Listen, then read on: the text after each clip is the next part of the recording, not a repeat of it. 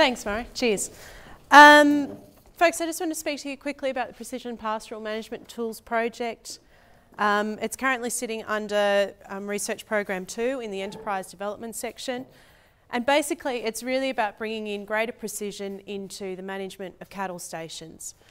In essence, what we'd like to achieve out of the Precision Pastoral Management team is to take the work that was developed out of the last CRC, the 21st Century Pastoralism Project, which developed the remote livestock management system, and we'd like to harness that with some of the technology that's around for grazing land management and be able to combine the two to create what we're calling a precision pastoral management system.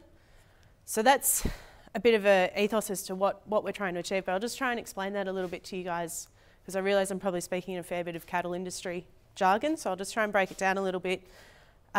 In the last CRC, one of the outputs was the remote livestock management system. The remote livestock management system allows you to manage individual cattle and to weigh them on a daily basis at times through a system that's created.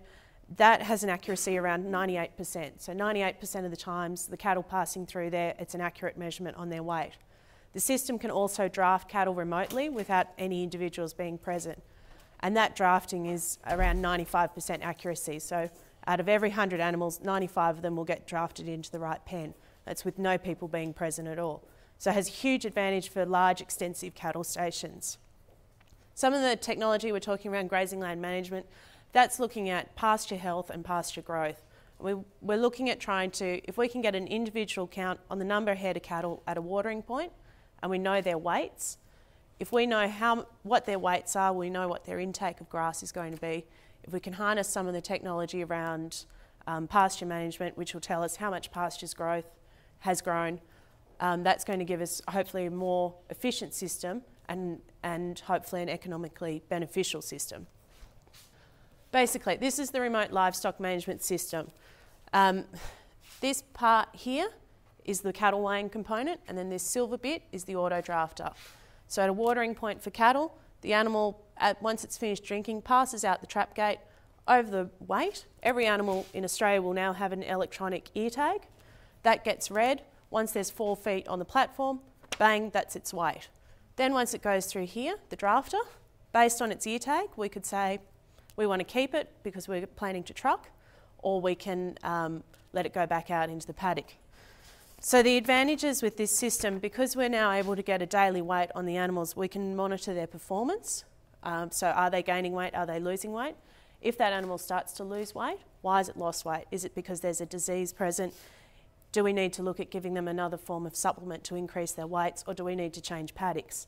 It also, because every animal has to pass through here, we get a count on how many head are at that watering point. A lot of station managers currently don't know how many head accurately are watering at one point. So that's an advantage. The other one is we can get a calving date for any cow that calves. Basically, when a cow drops 50 kilos over the summer months, we can say that she's dropped a calf. And we can get that within a week of her calving. The other component is what we're calling pedigree matchmaker. So when a cow and calf walks through this system continuously, we're after about 7 passes able to say that calf belongs to that cow. So we're actually bringing in what we refer to as stud management systems into an extensive cattle herd or a commercial herd. So that's pretty exciting technology. The auto drafter, as I said, allows us to draft for sale cattle. It also allows us to wean, so take the baby calves off the mums without anyone being present. It also allows us to do a targeted supplementary program. So if we had young females who are about to get joined for the first time, we're finding their body weight isn't up to scratch, we can draft them into a separate pen, obviously would be a lot larger than this one in the image, and give them a boost of supplement that'll help them carry their weight. And as I mentioned before, we can also draft off sale cattle. So that's what came out of the last CRC, and that's what we're hoping to continue working with into the future. The next component is the current technology around for grazing land management. So for producers at the moment, these are the tools that are available for them. So they have mapping programs. This is ArcGIS, which some of you are probably familiar with. And then this is a similar program, Phoenix, and it's where producers can go about, do their mapping on their stations, get area sizes for their paddocks, so on and so forth. Then we've also got some of the remote sensing tools. This image hasn't come out very well, but this is a greenness index out of the MODIS satellite. The green represents where there's green pasture. The blue represents, it's very hard to see, sorry. The blue represents where there's bare ground, and the red represents where there's dry ground. So that's one tool. Another tool that's been developed, that's been around for about 10 years or so, is Veg Machine, which again helps with monitoring the health of the landscape and putting it into a commercial component for producers to manage themselves. This image down here relates to the North Australian Fire website, and the little blue dots are where there's been fires. I took this only about 3 or 4 days ago, so the images, those blue dots are probably only a week old. So that's where there's fires occurring at the moment. So these tools here will tell you what's happening on the ground at the moment. The next lot of tools that are around talk about how much pasture growth potentially could be out in the area. So this image here relates to the last summer. The blue relates to the amount of pasture that's grown, so that's a very high proportion of pasture.